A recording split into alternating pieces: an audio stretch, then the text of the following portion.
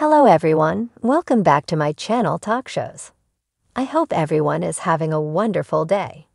Before starting the video, please go ahead and hit the subscribe button and give this video a thumbs up. Tim, 58, stood by a large pool in a gray t-shirt and black shorts while making a flexing pose. He looked a sight different from his usual photos, sporting close-cropped salt and pepper hair. He rested one flip-flop-clad foot on one of the pool's steps. His daughter Ava, 21, shared the snap to her Instagram stories while on vacation. Tim rarely shows up in photos on social media. When he does, it's usually because of something Ava has posted. Tim shares Ava with ex Amy, 50. Amy and Tim had two daughters, Ava and Annalise, 17. And they were married from 1996 to 2009.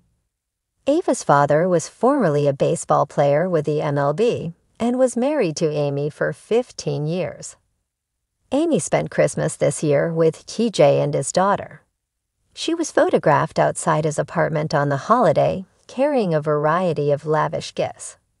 She wore a yellow knitted sweater with baubles covering the front. Amy paired the look with skin-tight black jeans that clung to her figure and showed off her curves. The presenter wore a long black coat over her look and carried multiple gift bags as she met TJ and his daughter Sabine outside.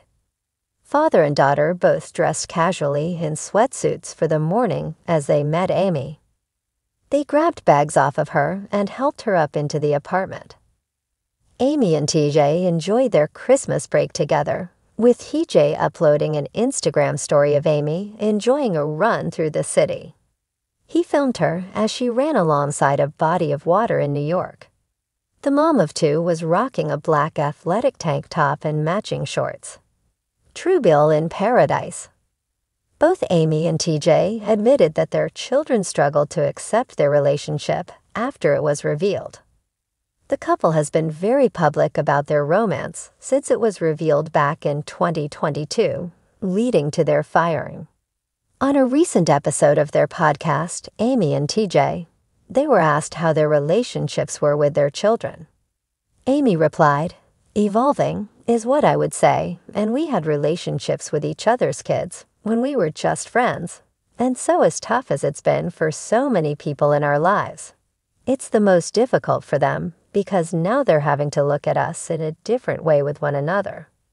And we have been very thoughtful, and we've taken things very slowly, and we're being very patient.